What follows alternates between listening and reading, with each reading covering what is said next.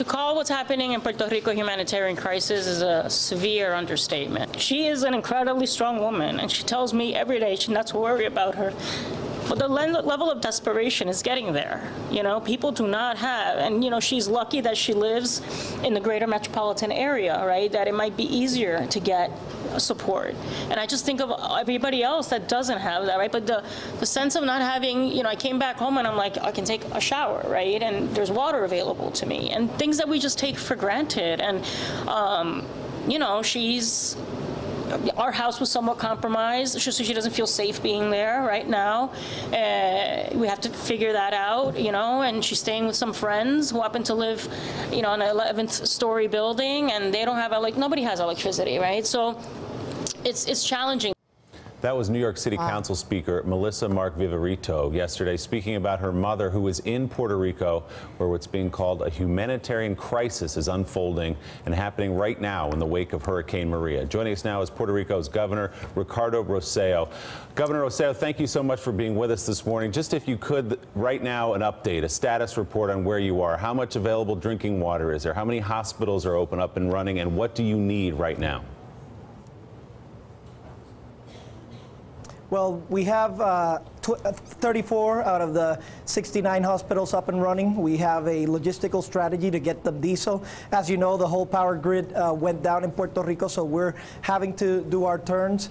We have about 4 million liters of water that have been hoisted into Puerto Rico, and we expect about 7.6 more to be coming in. But really, our biggest challenge has been the logistical assets to try to get some of the food and some of the water to different areas of Puerto Rico. I can say that we've been working with FEMA closely so that we can deploy those missions, and between yesterday and today, we've impacted at least 50 municipalities to get them food, water, and of course, tried to work with the diesel and fuel distribution. So we're 8 days now since Maria made landfall. There are remote areas of Puerto Rico, and frankly, areas not so remote that haven't been able to get relief.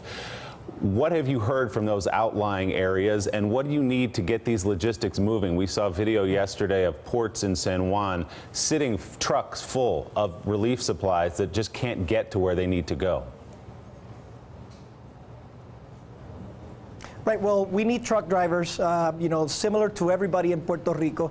A lot of the truck drivers got disconnected, so we're working with a lower level of human resource on that front. It's getting bigger. We've been able to make calls by radio so that truck drivers can check in. It's increasing. We're working on the efficiency, but we've also asked the DOD to send some special troops over here, specifically for transportation, fuel deployment, food deployment, medical help, engineering, and so forth. So it is increasing, and let me just say, we've been flying all across the island, identifying those remote areas that you talk about, making sure we have rescue missions. We've rescued over 5,500 people in the past 8 days, so there is an ongoing effort.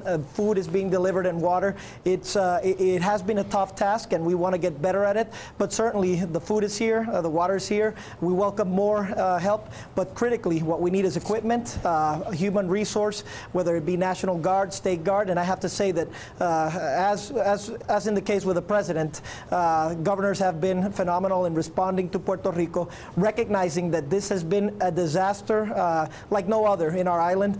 2 back-to-back hurricanes, Cat 4, Cat 5, passing through Puerto Rico, and a power grid completely lost, telecommunications down, and the final component that Puerto Rico, different to Florida or to Texas, really has no neighboring states that they can actually drive to there and give quick aid. We need to fly assets over here. We need to bring them by boat, and that's what has been a little bit of the bottleneck.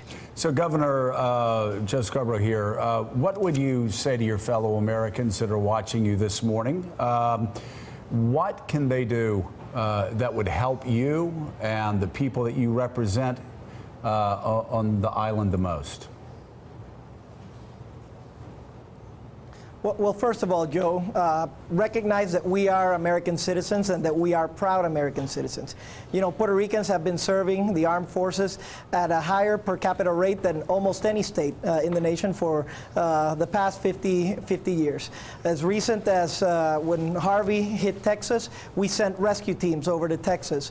When Irma hit the islands, Puerto Rico became the incident support base, and we supported the shelter of about 4,000 U.S. citizens that didn't have food, a place to stay. We rescued them, got them over here to Puerto Rico, and established a path forward to their original destination. So we're very proud, and what we are seeing right now is the biggest event of devastation in the modern history of Puerto Rico. It's a perfect storm, if you will. The grid is completely out. Obviously, a lot of things depend on energy. Telecoms is down. Radio is mostly down in the area. We are an island, so assets are harder to bring by. The air traffic is clogged, so the quantity, the bandwidth of airplanes that's coming here is lower. So what we need is really all hands on deck, and we make that plea. And let me state that I recognize that this is a complex situation, and what we want is everybody to be helping. I can say that the president has been very diligent. He has been essentially talking to us every day, and the White House as well. Governors and senators have pledged their support. Governor Cuomo today just sent his first contingency of state troopers, National Guard. Governor Christie just called me that he had his contingency ready, and we have about other 13 states that are collaborating as well. So our petition right now is to help with these assets that we need in the short term, but also to make sure that in the aid package, Puerto Rico is considered equally, that we get the funding that's necessary to rebuild, that we get the flexibility because of Puerto Rico's fiscal situation. We're going to need some money to operate a government and to operate the emergency that we, quite frankly, don't have in the box, and that we get a 100% waiver. The president signed a 100% waiver for 6 months, but this is going to be a long rebuilding process.